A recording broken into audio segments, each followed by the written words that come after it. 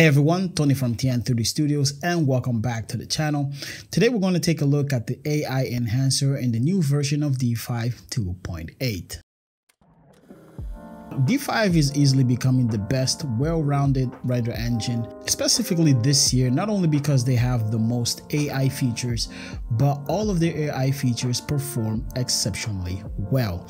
Now, the latest out of D5 2.8 is the new image enhancer. This takes your base render and enhances them to photorealistic levels of detail, similar to Krea AI, Stable Diffusion, and other AI tools that are out there. And currently it supports noise reduction, material, vegetation, and 3D assets enhancement. It's currently in the beta stage, so it's not completely functional, but it has created enough excitement in the D5 community. So obviously I am curious to see how well it performs, so let's dive right into it.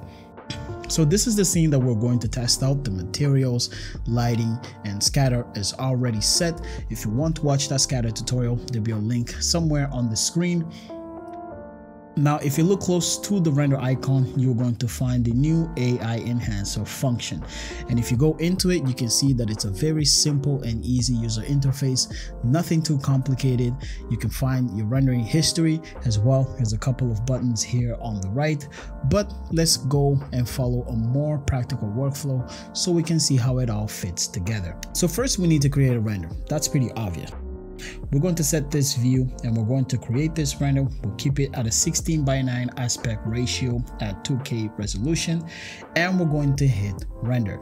Now, this is our first rendered image. Obviously, it's already finished, but this is how it looks. Not too bad. Once again, your rendering skills are still needed so you can make the most out of AI. And once that render is done, you'll be prompted to add it to the AI enhancer. So click this button.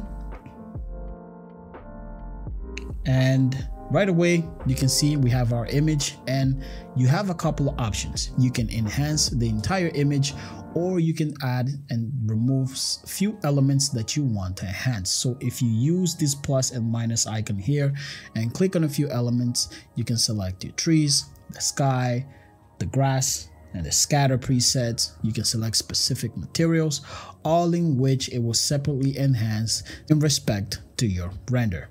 Now, you also have the reverse selection option, which selects the opposite of your current selection. So a very good option to have. And you also have the 3 levels of details, which go from weak, normal to the strongest. Now, we are going to compare this in a second just to see how far the AI enhancement can take your base render. And last, you also have the fixed seed option. Now, I've seen this in a couple of rendering platforms and I still don't understand what it does. So if someone knows what this setting is for, please leave it down in the comment section. So now it's time to compare our results. So this is our original image and this is our first AI image. Now, honestly, this looks very good. The image is completely denoised. Everything looks clear and you can tell that the details in the image are completely enhanced. If you take a look at the trees, the shrubs, the overall image just feels completely different. Now, if we look a bit closer at the vegetation and the rocks, it still has that AI look to it and it still looks more realistic. As for the brick materials, you can tell that it has a bit more contrast to it. Even the curtains, it hasn't strayed away too much from the original render. The reflection looks amazing. And honestly, just looking at the overall image, I think these are exceptional results for a built-in AI enhancer. So the last AI image was enhanced with the normal level of detail, but let's compare the other two and see how far this AI can take our base image. So this is our original image. This is the weak level of detail, normal level of detail, and the strongest level of detail.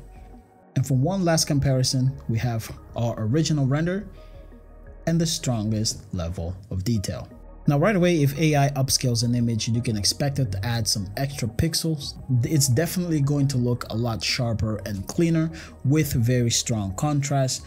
I do feel like you don't need to do much post with these results unless you're going to do some color correction, which once again, D5 has color correction settings that you can use.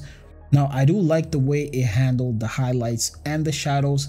This also helps to create depth in the image between the foreground elements and the elements that are further in the background, you can tell that they are more desaturated with less contrast in comparison to the elements that are in the foreground. So here is another example which involves some 3D assets of people and animal. I want to see how well it can enhance these 3D assets. So this is our original render and this is our AI enhanced result, both in which look more realistic than the base render. And if we take a look at the animal, but I just want to see how well it works, you can tell that the fur and the face of the animal look a lot better than it did before.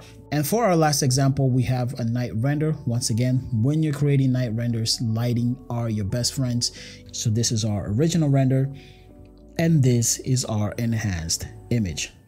Once again, from all of the points that I've already highlighted in the previous examples, you can tell that the image is enhanced beautifully. The vegetation looks great. It handled the contrast and the color contrast really well. And it just looks more realistic. It's not too far from the original. It didn't add any weird artifacts. I've seen other tools add things and interpret some elements differently in its final results. But this AI enhancer in D5 definitely respects the base image and still gives you something that is much better. Once again, I think D5 has added another game-changing feature, and they are making it really difficult for you to use any other third-party software to enhance your images, to do post-production, because they're just inviting everything into their platform. So have you used this new AI enhancer? What do you think in comparison to what else is out there? Leave it down in the comment section. Let's start a conversation around what D5 is doing. It's definitely growing in popularity, growing with AI features, and it's easily becoming the best render engine on the market. So as always, like, share, subscribe, and leave a comment, and I'll see you guys next time.